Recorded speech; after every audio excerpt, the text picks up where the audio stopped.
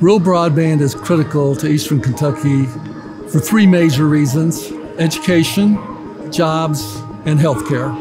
Up until March of 2020, we'd had approximately 1,500 telehealth type calls. From March 2020 through September this year, we've had over 156,000. By increasing broadband access, we're able to work with patients to better their health care, but we're also seeing people coming into the area that are no longer restricted by their vocation. Without that connectivity, you see people leaving the area that are younger people with education that you want to keep around. You had kids that were having to go home and work virtually, working remotely. The challenge was, how do you even get access to them if they don't have broadband? And now you extrapolate that to say, well, what about people who want to continue their education or they want to work remotely? They've got to be able to have those tools. And if you don't have it, then they've got to find another way to make a living. So it does create a whole new dynamic when you can bring that to them.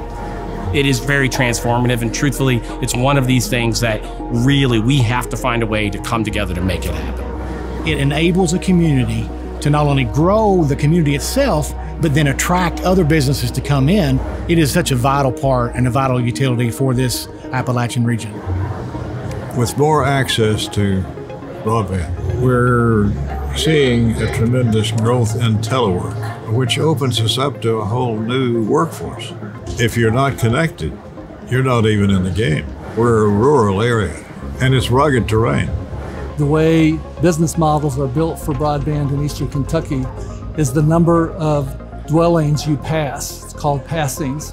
And the cost is usually broken down to cost per passing. In the metropolitan areas, the cost per passing is usually about $1,200 to $1,800 per passing in the private sector. In Eastern Kentucky, in today's prices, that can be anywhere from $9,000 to $12,000 per passing in some of the very rural areas. The grant funding that's going to be available has a 50% match, and so that's a huge challenge in the next 2 years. If you take a look, the 20th poorest counties in the nation are right here in Eastern Kentucky. Over 47% of our patients are on Medicaid, and we know that many of them can't afford the extra cost for broadband or any type of communication in their homes. Whether it's a cable company, a phone company, wireless ISP, they all have different methods to get it out there. But then they're also looking at what's that return on investment, what's that capital that they have to outplace. You have government that is getting money in and they want to put money towards projects, but they also want to get the greatest amount of coverage out of it, but they don't understand necessarily the technology that's tied in to even make that happen. And then of course you've got the consumer. They may have limited budget, so there's only so much you can really charge them. So the challenge is really, how do you bring all of those folks together, get the funding ready so that you can get it out there, but then also find a way to get that last mile to that homeowner and to that business.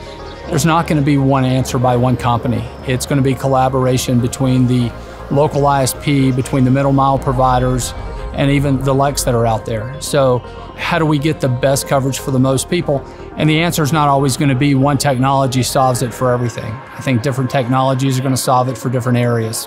We've quickly learned how important it is to have access to broadband connectivity. So the hope is for officials, companies, telcos, ISPs, for us all to come together and recognize there's a way to bring this connectivity, and we need to do it together now.